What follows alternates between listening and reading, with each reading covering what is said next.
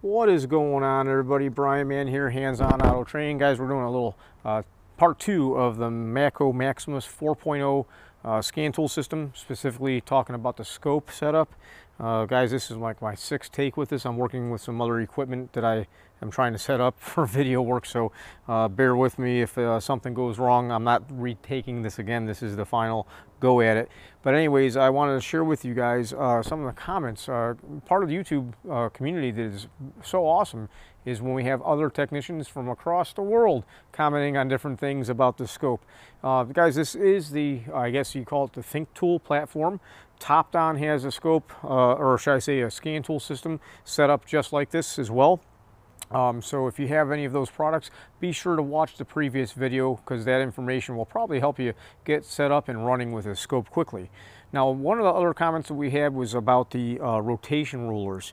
And I'm going to share with you what I'm doing to try to make that work, but I haven't been able to get it going yet. So let's go ahead and do a live demonstration on this vehicle here. We have this set up. I'm going to go ahead and show you guys what we got going on here. Just so you know, we are back probed into our primary ignition of a coil and also back probed into a fuel injector control circuit. So the scope is set up like that. Let me see if I can get you guys zoomed in. The lights give me a little bit of challenging conditions here. Hopefully that works. And we are grounded at one point over here. This is like the only ground on these transit vans. Kind of funny how they do that, isn't it? I don't know where else you can get a good ground on it, maybe on the block, but that's okay. Nevertheless, we are using the Handtech actuators that are supplied with the scope. These are the 20-to-1 is what they say. It's the HT-201, 20-to-1, 10 megahertz attenuators. Guys, I'm using this because this is not my scope, and anytime we're scoping primary ignition and even fuel injectors, you can get a high spike, could possibly do some damage. I don't want to damage a piece of equipment that is not mine. So let's go ahead and take a look at our scope setup here. I have once again done a factory reset on this, so we're back to baseline square one.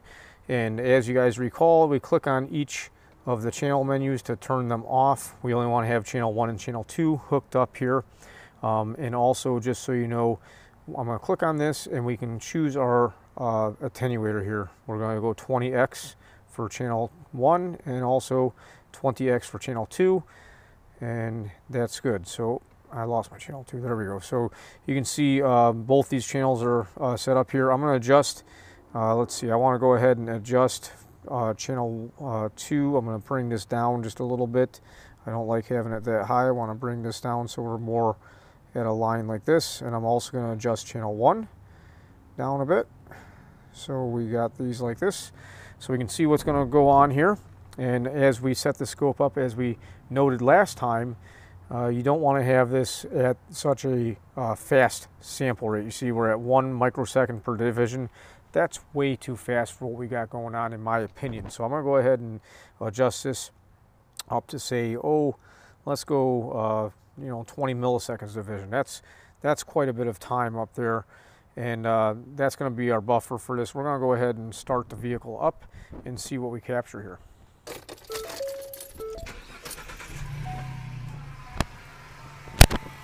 So with this type of sample rate, if I hit the stop button, you're going to see that I really don't have much to zoom into. This is our whole buffer. You are seeing the entire buffer on the screen here. So if I hit the zoom button, really we don't have a whole lot to see. This is our entire buffer filled up as I'm scrolling through. So that's not enough. So I'm going to hit the zoom button again. I'm going to hit the run button.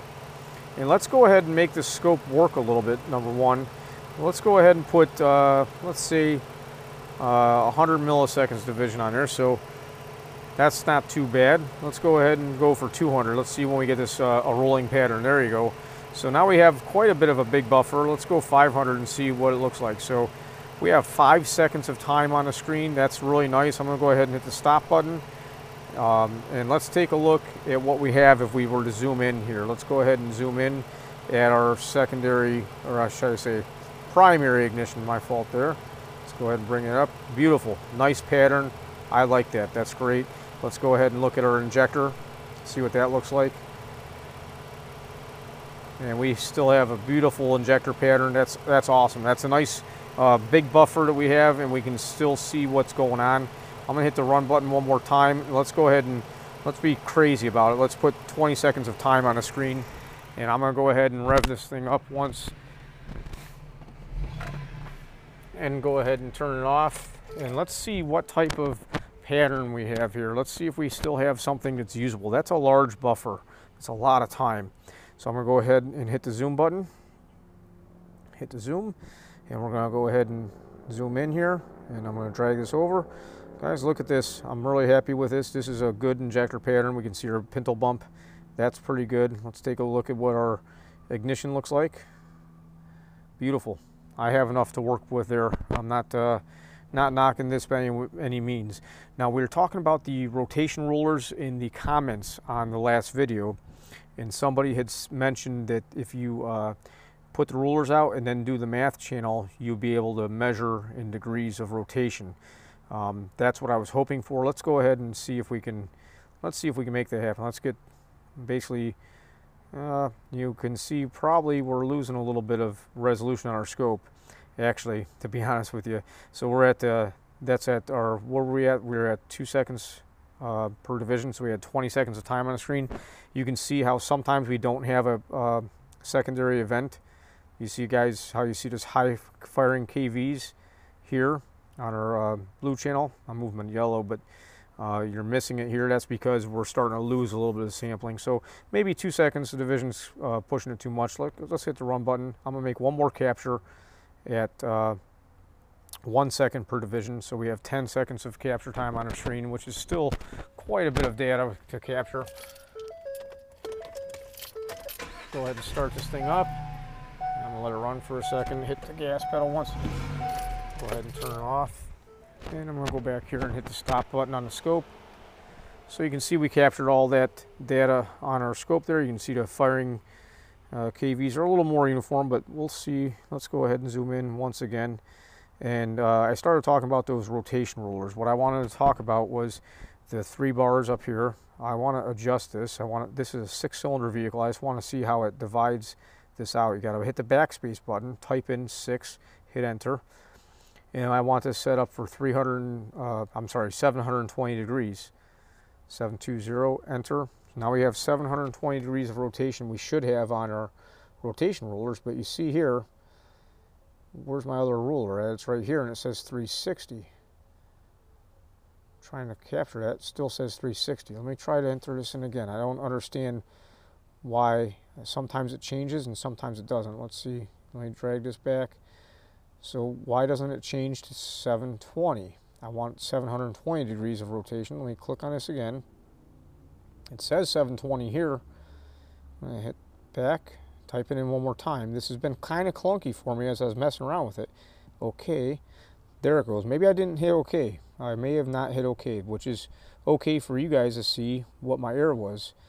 We're all learning all the time. So I'm trying to drag, oh, there's my 0. I want to drag this 0 to, let's say this one, our primary gets turned on right here, and our 720 to the same point. So that is nice. And what it did is it marked out, so now we have 0, 120, 240, 360.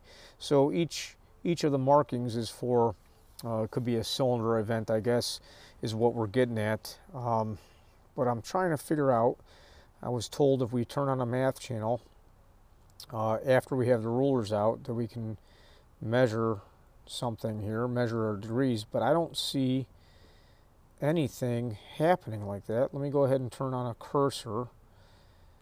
I'm looking to find out how I can measure degrees. So I have the also a time cursor on, and I'm looking for it. There's a lot of, this is for math channel. And where is my other cursor at? Let's see, I'm going to put this one here. Here's this one here, and these are not measuring in degrees that I can see. Everything's in seconds and hertz. Guys, if I'm missing something, be sure to write in the comments and let me know what I'm missing here. But while we have this scope on here, let's go over triggers one more time, because I think it's that important. So many technicians are messing around with scopes, trying to get into it, but they're not understanding triggering. So let's go ahead and see what we can come up with. I'm going to turn off all these rulers here, and I'm going to once again start my car up. Okay, we've got the vehicle running here and we've got a pattern bouncing around. So right now we're at 20 milliseconds. Now the pattern's dancing around because we don't have actual triggered event going on that's persistent. So we can go ahead and have more time and less time. Let's go ahead and get even less time. I want to see a nice primary ignition pattern here so we don't see it. So there's two ways we can go about accessing the scope menu. And I failed to mention this in the first video. So you have the upper menu right all the way up the top of the screen. You have the trigger menu, or you can actually go to the menu that's on the left-hand side. So let me go ahead and show you that. So there's a trigger menu straight up to the top. I'm going to click on this and it opens up this trigger menu. But also if I click on the menu button, we get this menu button here, so we can get to the triggers that way. So click back on the trigger and we're going to go on channel 2. And we are triggering off of channel 2 right now. I don't know exactly where it's triggering off of channel 2, so let's go ahead and bring our level, change our trigger level. Let's bring it up here. And where is my trigger cursor at? Let's go ahead and get that in the middle. So I had to drag that out, but that's pretty. I like it. That's really nice. I haven't messed around with the filtering of the channels much on this scope at all. So let's go ahead and take a look here. I'm going to click on channel 2, and we could put a low pass filter on here. That kind of cleaned it up. Do you guys see what happened there? Let me turn that back off. So you got a lot of noise and stuff there. Low pass, we'll turn on a low pass, and that's at 30,000 hertz. Let's go ahead and drag this around a little bit. So I want to click on kilohertz, but it still says megahertz up here. I don't know. Let me try hitting the stop button. Does that make a difference on the filtering? Actually, I know what the big question is. Can we filter after the event happens? A lot of the other brand scopes, what is it, the Autel I've ran into, where if you filter as you're capturing, it's locked, it's baked into the pattern, you can't ever change it. Or if you want to filter after the capture, maybe it doesn't work. I've had that happen. Let's take a look at this and see what happens. So I have the pattern stopped, and I want to go back in my channel and turn off this filter. So it looks like right now it's not changing. So you guys, when you're capturing with this, what you get is what you get. So there we are. Put the low pass on. Let me go ahead and turn that up a little bit. Let's see what that looks like. So we're on megahertz. This is interesting. I can't change this. This is frustrating. I was playing with this before. It still says megahertz. Once I mess with this setting, I can't seem to change it. I'm at 20.3 megahertz. Why can't I go to kilohertz? It's kind of clunky, if you ask me, of how it works. So right here, we've got this low pass filter on, 30 kilohertz. And if I hit the stop button, if I turn off this low pass, nothing changes. We're stuck. So let me go ahead and run it. And also go back over here. I'm going to put this on full so we get the nice noisy pattern, what's really going on. And I'm going to hit the stop button and also go back into that channel and see if I can put a low pass on, and I can't. So as you see there, you can't change filtering. What you capture is what you capture, but that's okay. Overall, I think this is a nice tool. You guys let me know if you have any questions, comments, or concerns. I do appreciate everybody's support. If you like this content, please do like, subscribe, hit that notification bell, and have a great day. We'll see you. Bye-bye.